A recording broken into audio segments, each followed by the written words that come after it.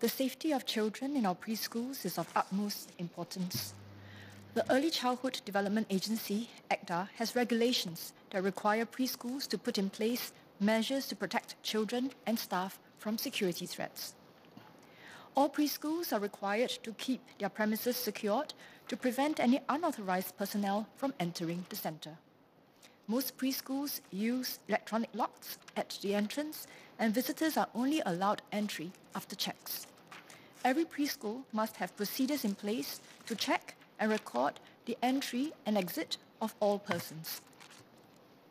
All preschools are also required to establish standard operating procedures, SOPs, to handle safety-related incidents, injuries, and emergency evacuation during a crisis. Emergency evacuation exercises for all children and staff in preschools must be conducted every 6 months. Such exercises ensure staff and children are familiar with the processes and are able to respond quickly during a crisis like fire, terrorist attack, or bomb threat. It also enables preschools to validate and strengthen their SOPs.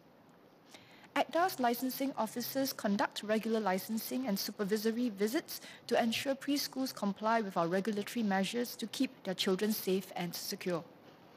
ECDA also reviews regularly the regulatory requirements for preschools and will update them as necessary.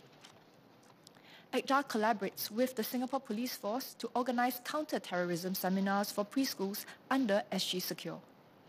Preschools are also advised to adopt SG Secure advisories such as Run, Hide, Tell, and Press, Tie, Tell, which MHA shares with the public and organizations to build vigilance and preparedness against terrorism.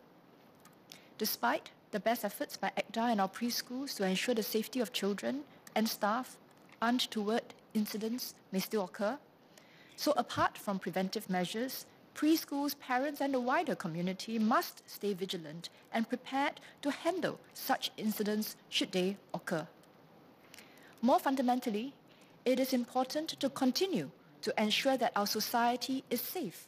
For example, by having strict controls over gun ownership and maintaining our zero-tolerance stance towards illicit drugs.